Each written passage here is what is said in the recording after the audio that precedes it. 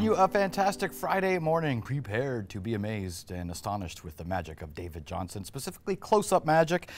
David has introduced Kingston to the Kingston Magic Theatre. We're like Vegas now. Yeah, really we are. That's so cool. It is cool because I like to believe that everybody absolutely loves magic. I know I do. Yeah, me too, me too. It's an amazing thing.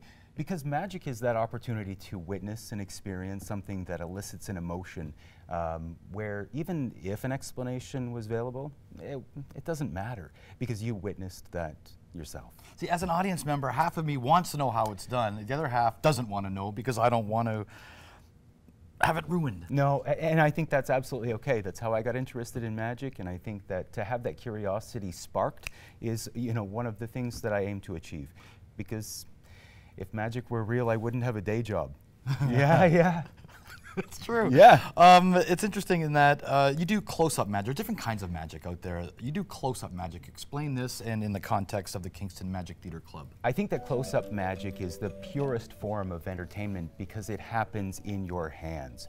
It's that moment where you are actively involved inches away from the effect that's happening, and no strings, no trapdoors. There's no smoke, no mirrors, no big boxes. When you rely heavily on that immediate entertainment, I think that's what it's all about.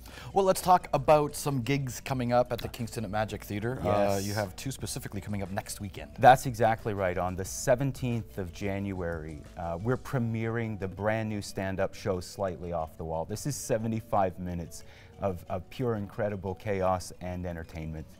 Following that, we're going to have a command performance on Sunday, January 19th of our flagship program, Astonishment and Wonder. They're both fantastic shows. You know what? I love to be astonished. I love to be in wonderment. Can you do maybe some illusions, some close-up magic for us right now? And stick around because we'll have more with David a little bit after the top of the hour. I'm so glad that you asked, Bill. I love magic. Yeah, this is amazing. This is the bag of astonishment and wonder. And I don't need these anymore. Just no tricks here. I'm just gonna. Okay. This, my friend, is the bag of astonishment and wonder. What's inside is most important. All right. Yeah. There's a little red ball that lives inside this cup, and I'll show the audience that the cup is empty. Yeah. Could I get you to examine that?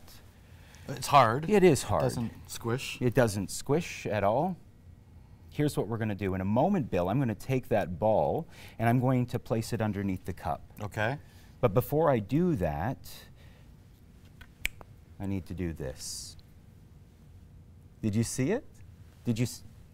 Oh, this is it. Damn. You know what happens? The ball appears in my pocket. But if I put it back in my pocket, I snap my fingers, now it appears inside the cup. Yeah, it's amazing if you think about it. Here's what we'll do.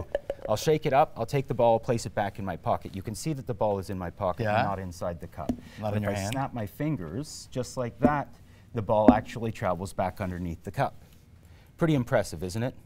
But I think that's almost impossible because this is not magic. This is physics. It is quantum physics. Quantum physics. And that was pretty impressive because if you think that that ball was in the cup and that lime was in the cup, check this out. Where'd that come from? That's a great question. Probably the one I asked the very first time I saw it. But if you thought that was impressive and amazing, you're going to think that this, my friend, is just nuts. Where'd that walnut come from? Yeah. How do you get it all in there? That's a great question. It's empty. Yeah, it is. You know, the secret to this and every effect that I perform, you can learn from the pages of a book. Yeah, it's true. I don't want to do the reading. I just want to be in the audience entertained. Yes, man. Yeah. Yes. Is that amazing? I love that. I think it's incredible. How did you get all